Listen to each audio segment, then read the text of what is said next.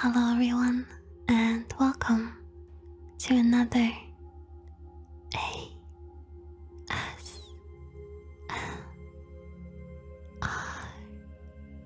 Patch Notes with Yuli.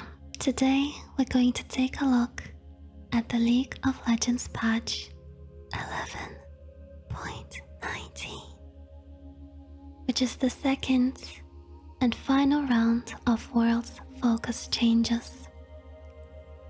There are a couple champion nerfs and a lot more buffs. The new champion, Vex, is being released, and we're getting new skins which include the Dawn and Nightbringer skin line and World's 2021 Jarvan. The first champion to receive changes is Aatrox, who's getting his W, Infernal Chains. Cooldown decreased again after it was heavily nerfed in the past. Riot is increasing Akali's base health regeneration to slightly help her through the game without impacting her power in full-on fights. Despite of being incredibly tanky, Cho'Gath has been struggling to meaningfully influence fights.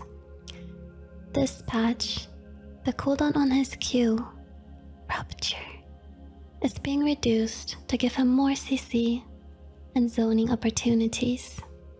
The changes Fizz received last patch didn't turn out as expected and are being fully reverted. Instead, he's getting a simple buff to the damage of his ultimate, Jump the Waters, and a shorter cooldown on his E, Playful Trickster. Galio's W, Shield of Durand, now gets a lower cooldown with rank. Gragas is getting more AP scaling on the damage of his W, Drunken Rage, so his various AP builds pack more of a punch. Similar to Akali, Gwen is getting her base health regeneration increased to give her more durability. Cannon has been on a rise in pro play priority lately, so Riot decided to tone down the damage on his Q, Thundering Shuriken, to keep him in check. Mordekaiser is getting some love in the form of a shorter cooldown on his E, Death's Grasp.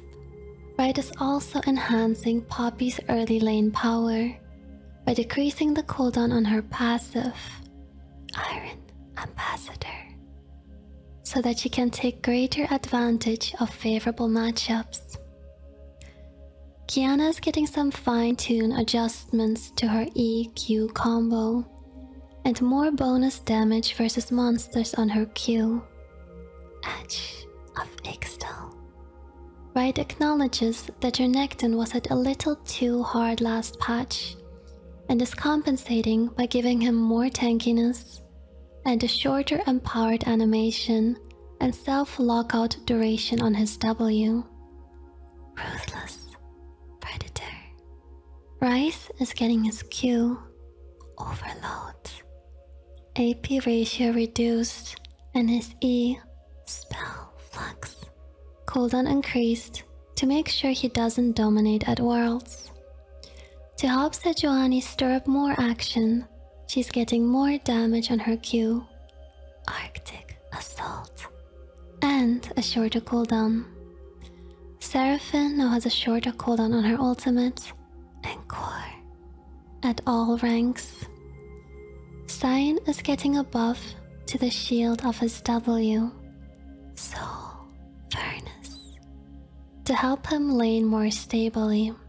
Sona has been too powerful, especially in pro play, so Riot is reducing her defenses by nerfing her base armor and pairing this with some bug fixes to her passive, Power Chord, Q, Hymn of Valor, and E, Song of Celerity.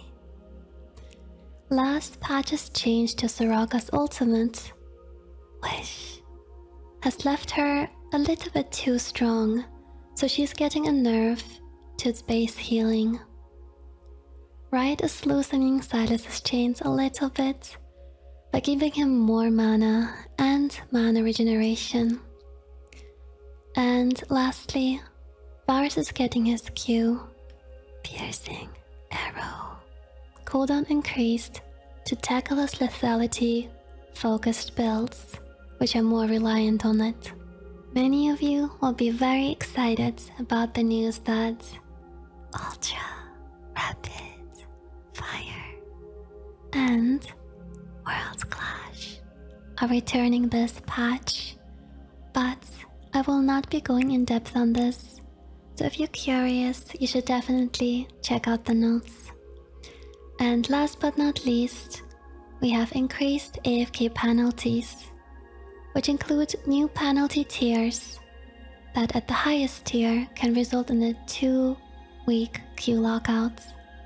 And these delays and lockouts apply to all queues except of TFT and Clash, so don't go AFK. And that's it for this patch. I hope you guys enjoyed it, and thank you for watching.